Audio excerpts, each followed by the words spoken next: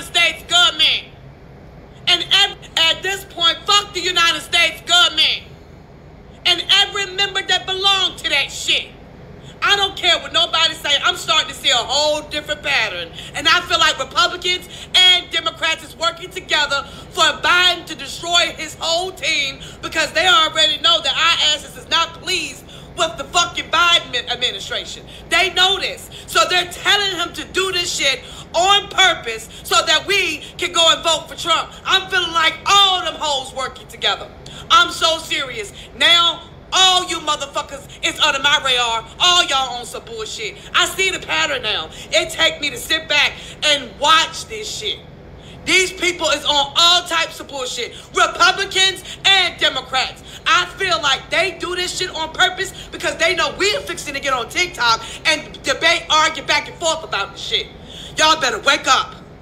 Every day I'm waking up more and more. Fuck the whole United States government. Get your houses in order, people. It's about to get real.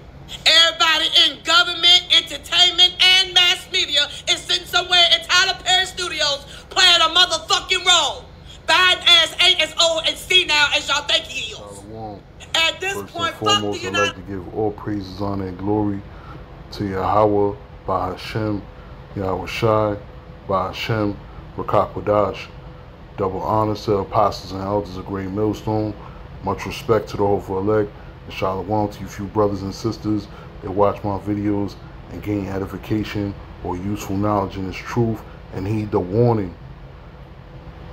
This is Romans 13:11, and that knowing the time, that now is high time to awake out of sleep, for now is our salvation nearer than we believe.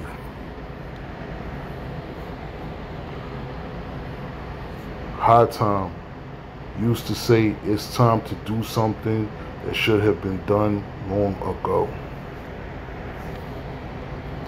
This is Mark 3:25.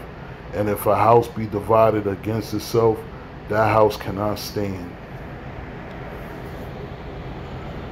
This is Isaiah 33:6. And wisdom and knowledge shall be the stability of thy times, and strength of salvation. The fear of the Lord is his treasure. This is Job 12:16. With him is strength and wisdom. The deceived and the deceiver are his.